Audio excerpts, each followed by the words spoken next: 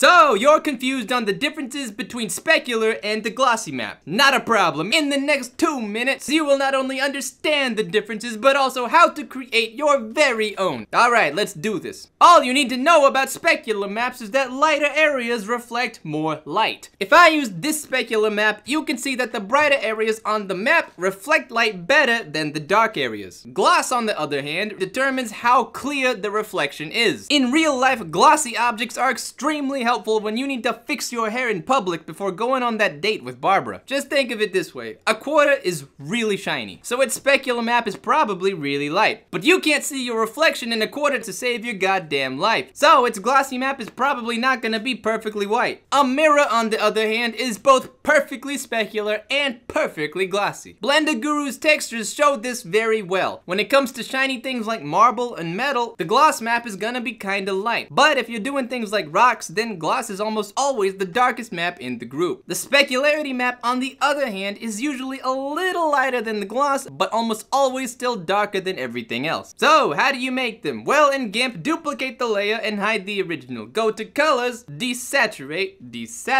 and set mode to lightness HSL. Go to filters, generic, high pass filter, and set filter radius to 200 and preserve DC. Then go to colors, curves, click here and move it down a bit, and then click here and move it a bit over here. Okay? Boom, there's your specular. To make the gloss map, duplicate the specular and hide the original. Then go to colors, curves, click here and drag it a bit more down. And then click here and drag it a tiny bit up. Click OK, you're done. Congratulations, you now have a spectacular specular map and a glorious gloss map. Hope that helps. Thank you so much for watching. If you enjoyed this video, please don't forget to like and subscribe. Hope you have a fantastic day, and I'll see you around.